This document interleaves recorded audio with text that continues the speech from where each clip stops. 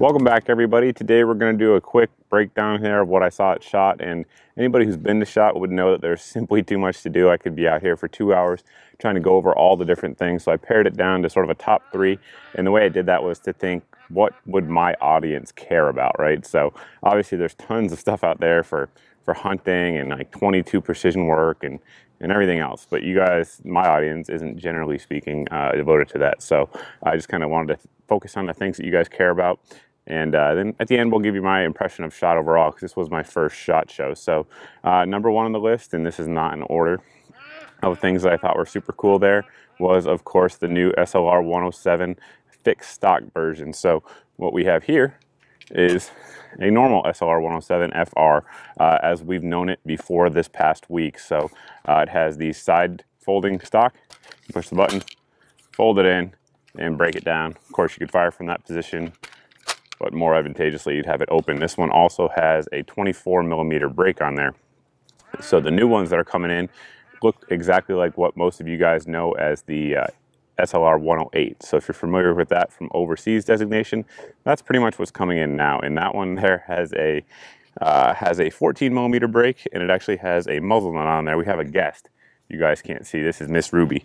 She's coming over to try to be on camera and hog it up. So the one that's coming in is going to have a muzzle nut, but it's going to have 14mm threads. And of course, it's going to have a fixed stock, fixed Warsaw length stock, just like this one, except not folding, but same length. So that is cool. And the big thing that's cool about it is the price point. So that one is coming in at MSRP of $849 with black furniture and $869, I believe, with plum. So that's huge. It's huge for the market as a whole. There's a lot of AKs that aren't going to have a ComBlock heat-treated receiver, ComBlock cold hammer forged barrel and all that stuff that are going in the $850 price range currently. So I think that's going to shake the industry up a little bit in many different ways. So really a lot to take in for the AK industry, and it'll impact all the rifles that you guys are offered. So more competition is generally a good thing. So we'll see where that goes. So moving on, number 2 on the list is going to be the FLIR Q14. I don't know if you guys can hear it, but there is a duck mocking me off camera.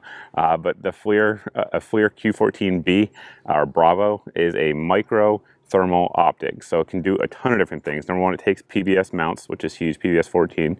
So if you have any mounts for PVS 14s, they will work with this. So you can rifle mount it or weapon mount it, either in front or behind of your optic. I would recommend in front in most cases. You can also mount it on your helmet, so you can use it as a monocular with one eye and then have the other eye seeing daylight and the other one seeing IR light. So that's certainly huge, or heat signature light rather. And then you can also use it as just a handheld binocular. So it does all 3. It has a 12 micron sensor, which is huge. Very good processing, very good clarity. I was up on top of the Venetian Hotel looking down onto the street, which is about 400 to 500 meters, depending on where I was looking. And the clarity was fantastic. You could see people's foot marks afterwards, after they stepped. So you could see the difference in the heat signature. So it was huge. Again, the kicker, just like the rifle that we talked about, is going to be the price point. This thing is coming in at $1,899, I believe, MSRP. And I mean, for that kind of quality, coming from a brand like FLIR with that kind of clarity and weight, it's the proverbial game changer for the thermal optics industry. It really is. There's going to have to be a lot of other companies that are competing. They're going to have to step up big time if they want to compete with that, because it does pretty much everything well, at least from what I saw. And if FLIR can get them out in numbers, I think they're going to sell a ton of them. So the last thing, and number 3 on the list, my dog just slobbered on me, but the number 3 on my list is going to be the Streamlight rail mount. So they have a new one out. I did the rail mount 1, the rail mount 2. This one has a little bit of a different body, and the reason it has a different body is it takes either a 18500, I can't think of the designation right on the bottom of the screen, but they're rechargeable batteries. And it also takes 2 CR123 batteries. With the 2 CR123 batteries, you're going to get an output of 1000 lumens. So the previous one I think was like 630 lumens or something like that.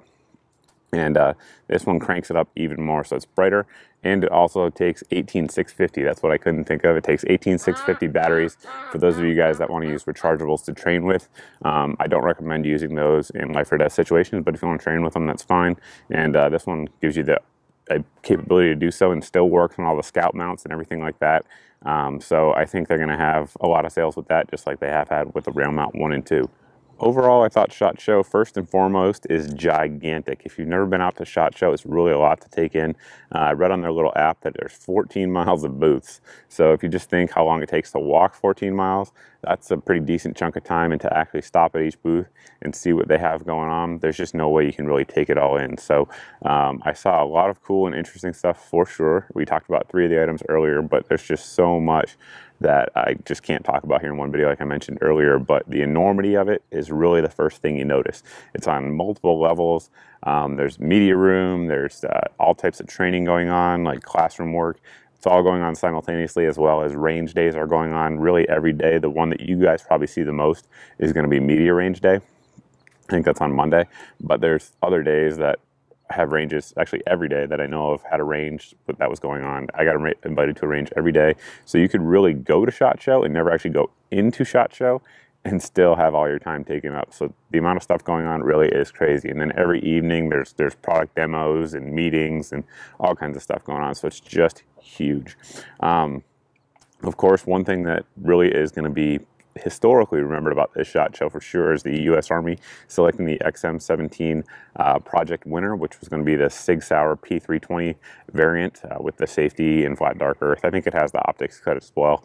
So that's going to be what folks remember here for sure, and that's going to impact all the different companies involved in that. So I think FN, Smith & Wesson, Sig Sauer, Beretta, and Glock all submitted entries to that, and every one of them certainly had a good bit of money invested, and SIG won it out. So congratulations to SIG. It's good to have obviously another American-made gun serving our military. We'll see how it works long term.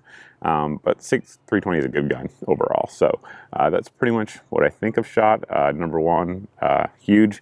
Number 2, good to see everyone. I didn't mention that. Seeing all the different folks that you guys watch and that I watch, because I'm just like you guys. Like, I watch gun channels, you know. So I know other people on YouTube who do this say they don't watch other gun channels. I do. I watch all of them, and I watch pretty much every video that all the different gun channels put up, because I'm always looking for different people's opinions and trying to learn and see what's going on out there in the industry. So it's good to see all those folks concentrated in one area and just talk shop too. That's also interesting to do. So that's pretty much it, guys. Those are the cool things we found at SHOT. That was my impression of SHOT, and that pretty much wraps it up. Thanks for watching as always. I really appreciate it, and we're going to cut it off right there. We'll see you in the next video.